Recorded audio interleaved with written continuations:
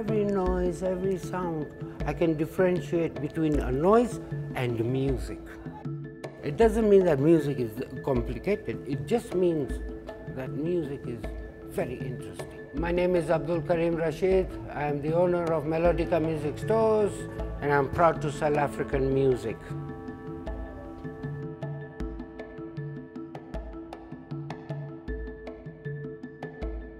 Melodica was started by my father.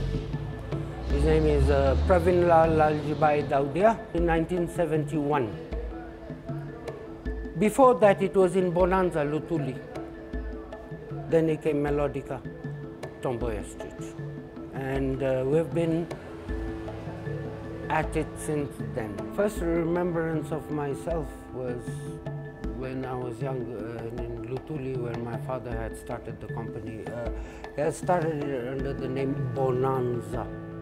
There was a movie called Bonanza, cowboy movies, and then they were decided to call it Bonanza. And then on Lutuli.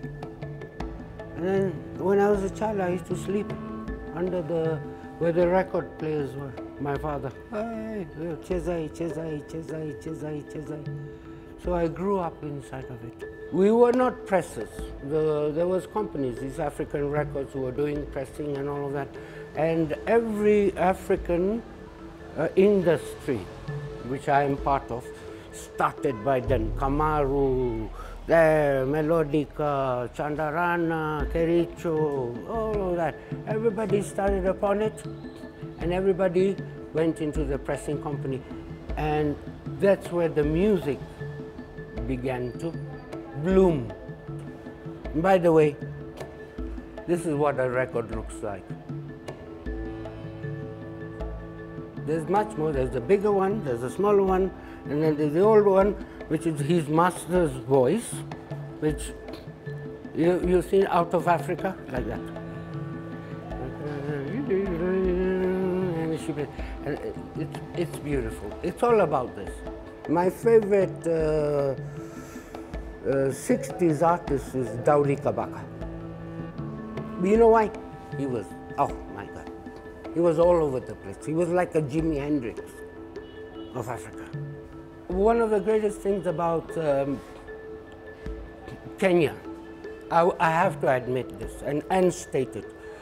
Kenya is one of the most important East African production company from all people, whether it be whichever language, Kipsigis, Jaluo, you name it.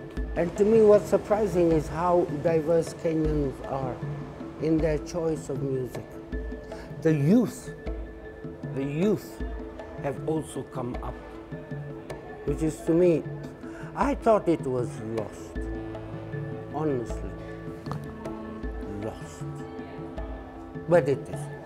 It's still there.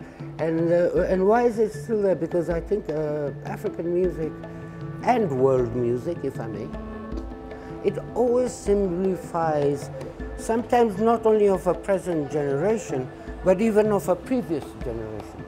Preserving even our northern cultural music, from the Giriama, from this.